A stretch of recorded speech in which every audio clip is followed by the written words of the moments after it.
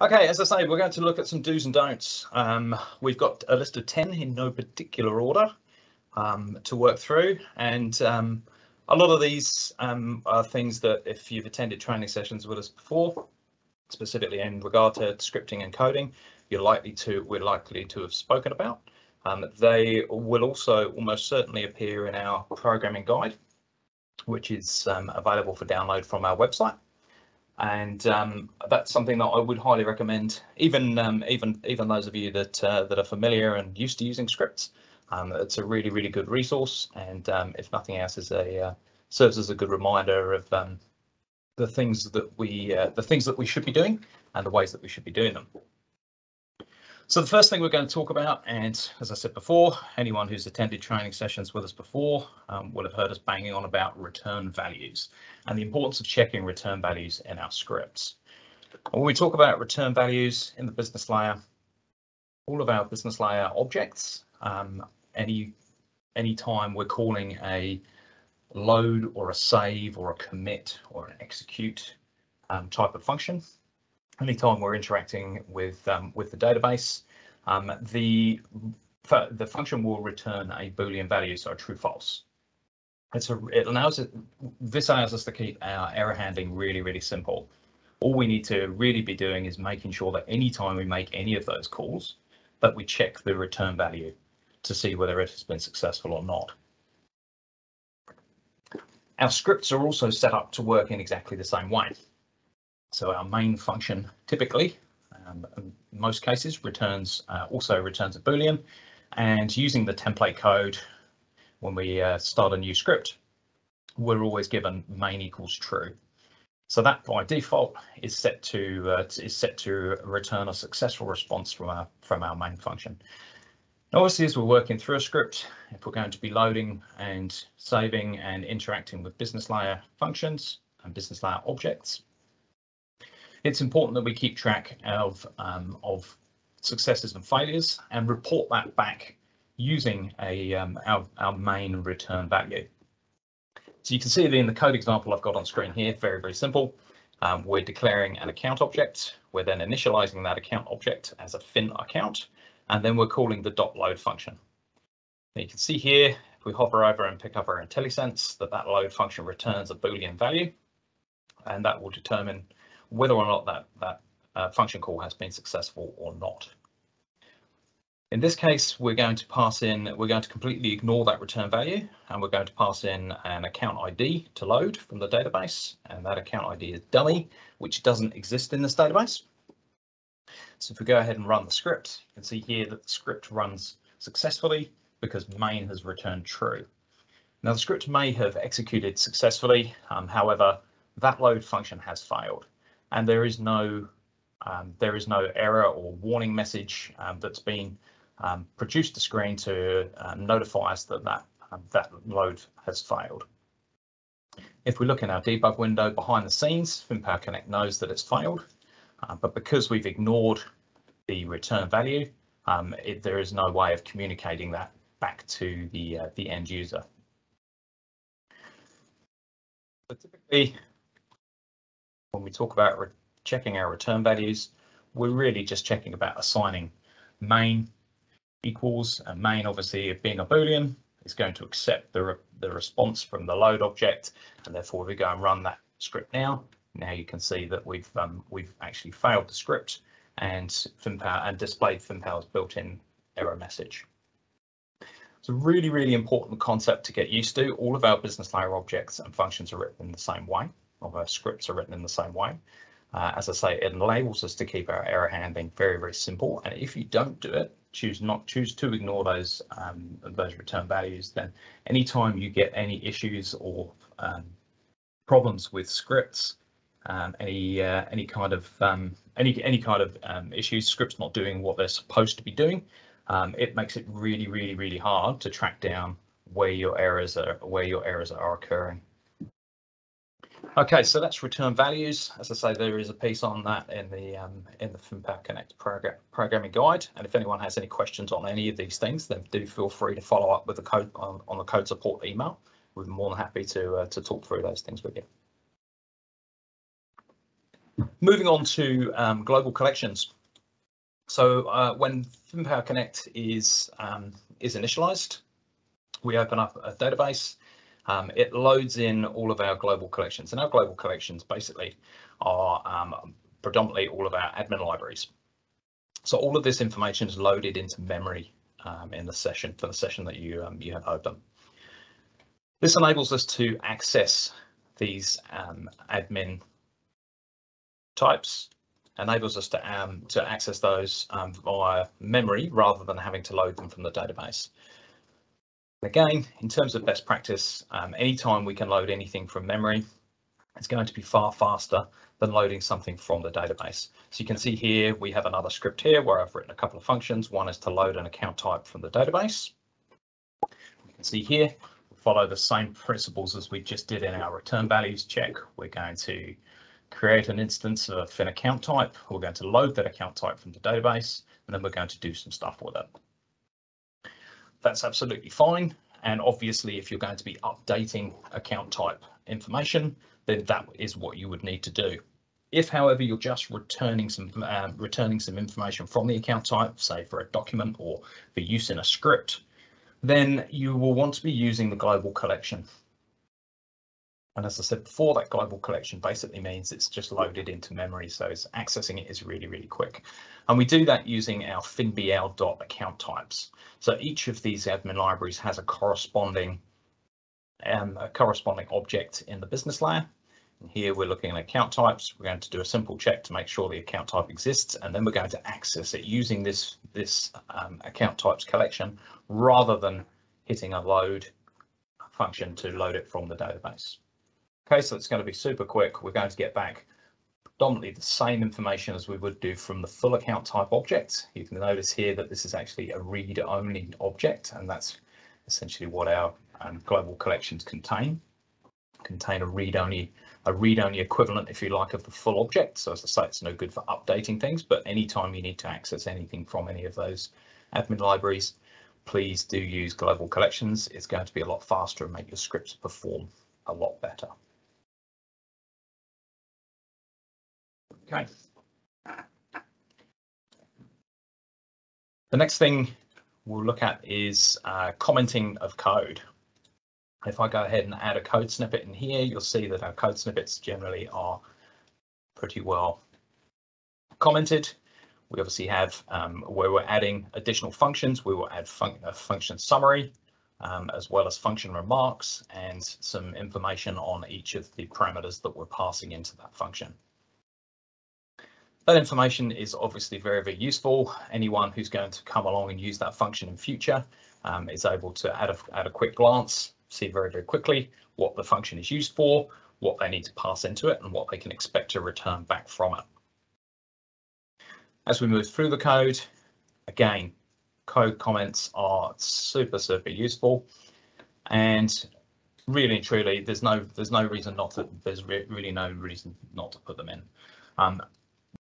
Our big push from internally when we write scripts, and indeed when we write code for the system itself, is all focused around readability. We want somebody to be able to come and pick this script up and understand at a glance what it's doing very, very quickly without having to drill down and really analyze all of the code.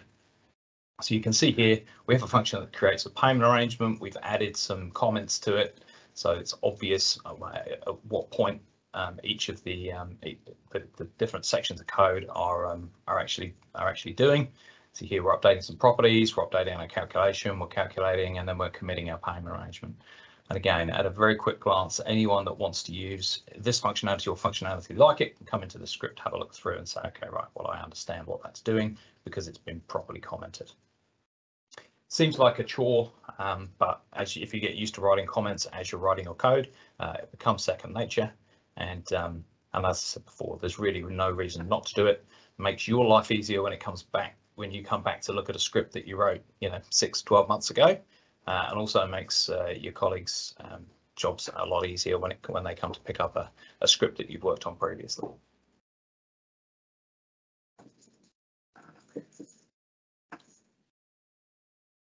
Okay, number 4, database transactions. Database transactions are very, very useful. They allow us to commit and roll back changes we've made to business layer objects, and therefore before they hit the database. So for instance, if you are updating an account and some client information, you're working with two separate business layer objects, you might go and make a whole bunch of client updates, and then after that go on and make your account updates. One may be, you may be dependent upon the other. Therefore, if your first save call for your client were to fail, nothing's been committed to the database, it then goes through, makes all your account changes, which you actually don't want. Without database transactions, it's just going to go ahead and commit that information to the database. The database transaction allows us to execute a whole stack of code inside a transaction, so we can actually go ahead and check to make sure that we're okay to commit the data or the information that we've changed before we actually go ahead and push that to the database. Obviously, once it goes to the database, it can't be undone. So database transactions give us that little bit of extra flexibility. We have some pretty standard code for checking and beginning database transactions. There is a very, very good sample in the programming guide, which is essentially very similar to the code stub you can see here in this script. First thing we're doing is checking we're not already in a database transaction. Obviously, anytime we're working with a database, we have to be very, very careful that we're not going to go and lock any records, or we're not going to go and try and commit or roll back any other database transactions that might be running or happening in the background. We can only work inside one database transaction at a time in a script. And as you can see here, once we've checked that we're not already in a transaction, we start a transaction, we set a Boolean to determine that that transaction has begun.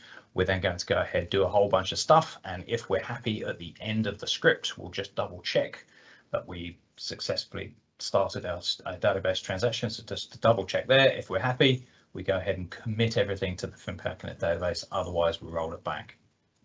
So it's a really simple stub of code, but I would urge you, anytime you're going to be working with database transactions, that's basically the default go-to for us when we're working on scripts at this end.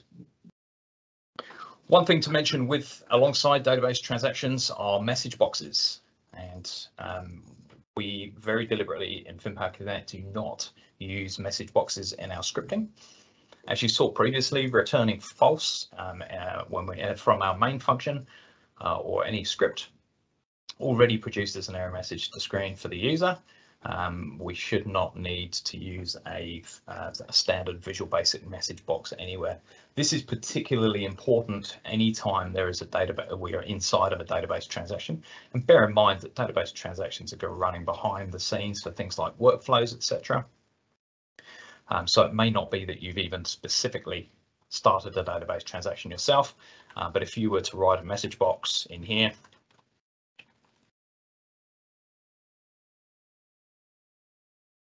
and execute that script, if that message box were to sit up on screen and the end user wasn't timely in clicking OK or cancel or whatever to that message box, then that will hold that database transaction open. And obviously, if we're in the middle of updating an account or a client or whatever, it's going to lock that record in the FinPowerConnect database and cause all of your users all sorts of problems. So really important, we don't use message box anywhere, not the default Visual Basic message box. And as I say, it is specifically for that reason and for very good reason. You really do run a big risk of locking database records and causing issues for staff who are trying to get work done. We do have our own implementations of message boxes specifically for user interface style scripts. So here we have a general user interface script, but the same can be said of any script that we have access to the user interface layer. So things like action scripts are another one, as well as some others. General user interface script, if we flick that over, I'm punching our template code. See here that our main function signature has changed slightly. as well as the parameters key value list that we usually get. We also get the user interface, an ICE user interface BL, which is representative of our user interface session. That user interface object does have its own implementation of a message box. That's basically a wrapper that's been built around the Visual Basic message box, but it's internally that is doing all sorts of checks against database transactions, etc., to make sure that it is safe to display that message box at the appropriate time. So we can implement message box, but it should only ever be from a user interface object. Page sets have exactly the same concept. MUI, which is basically just the user interface that's passed to page sets, also has an implementation of this message box here. So if you must use a message box, then it must be from a script that has access to the user interface. The other things to note, important things that we like to make sure are always switched on are option explicit and option strict. For those of you that don't know what they are, option explicit basically requires all of our variables to be declared.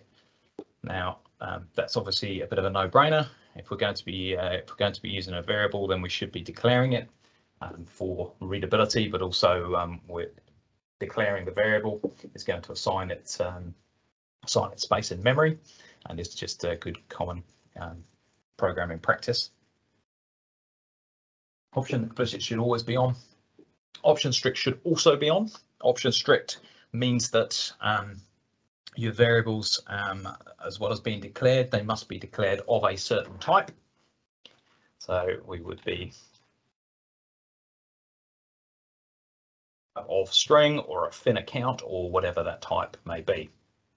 The reason that's important is that without that switched on, Visual Basic allows for basically conversions of data types to other data types.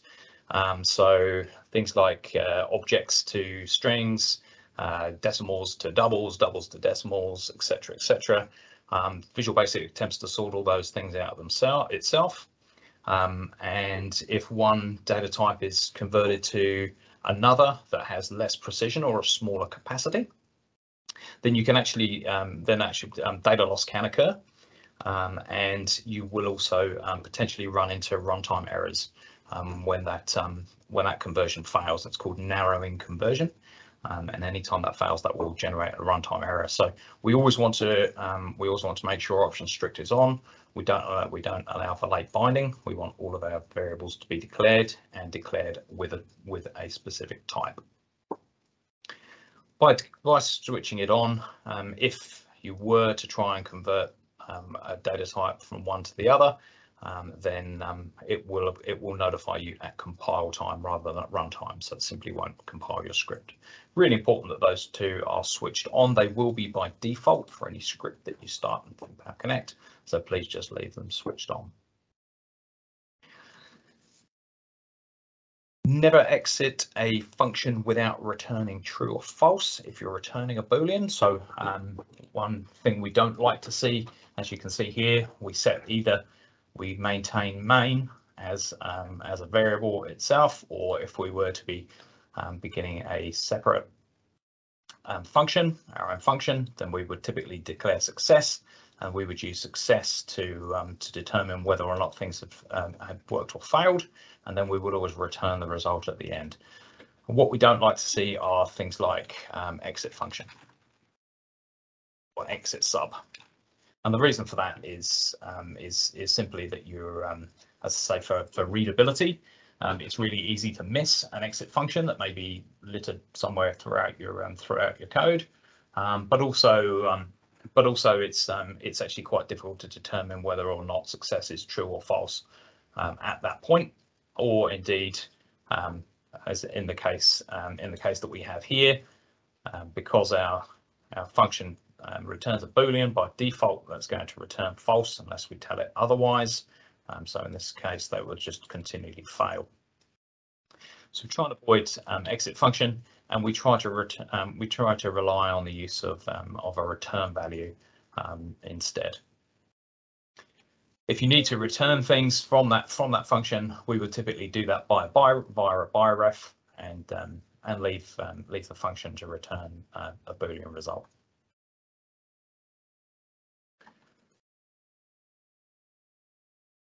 Just a couple more things to run through. Event style scripts. So object event scripts, action scripts, documents, workflows, as we have here. These all execute using an event ID, which is passed into the main function call. So the way these object event scripts work is that they are called multiple times for multiple different events. They can be hooked up to multiple different events in global settings or account types or whatever. And in the case of workflow here, anytime any of the workflow events fire, so when a workflow is first initialized, or when a new group is added, or an item is executed, it will fire into the script passing in the relevant event ID. By default, our template code will always contain a select case for the event ID, and then list the events that are applicable to the script type and object type that you've selected. You can see here for a workflow, we have a whole stack of different workflow events, and it's really important that any code that we write to interact with this workflow is targeted for the specific event. Any code that is executed outside of this select case will execute every single time this script is called. And as I say, this script will be called in all of these scenarios below. Therefore, potentially have your piece of code is going to execute multiple times. So we've seen things like objects being loaded from the database outside of this select case in the event ID, which obviously means that is going to go and make multiple database calls, take chew up a huge amount of time, and various other bits of code as well. So as I said before, simplest way is to make sure that whilst all your variables can be declared and instantiated outside, that should really be the only time you're ever adding any code outside of an event, a specific event, is to declare a variable or initialize it. Really important, and as I say, we'll make sure that your event scripts continue to work in a performant manner. Last thing we'll run through is just a very simple one. Make sure you remove your debug from any scripts. Last time out, obviously, we spoke about the different debug options that we have available in scripts now.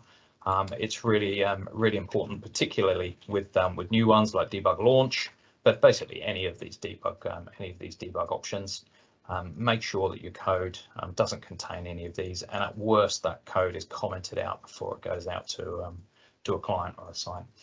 Every time it has to write a line of debug, it writes off to our debug console. That all takes valuable time, and if you debug, as we saw last time out, you can debug print an entire object which reflects all of its values, etc., and can actually take a reasonable amount of time. If you've got that running inside of a loop, then your script is going to take an awful lot longer to run through than it needs to. So yeah, that's just another general housekeeping rule, is to make sure that we remove, or at the very least comment out, any debug lines before those scripts go out to dealers. Okay, that's all I had to run through with you in terms of some do's and don'ts. We may run a follow-up session. There are obviously some other things that will be good to cover. We're running out of time this morning, so we'll cut it off there. And as I said, we'll potentially run a second session.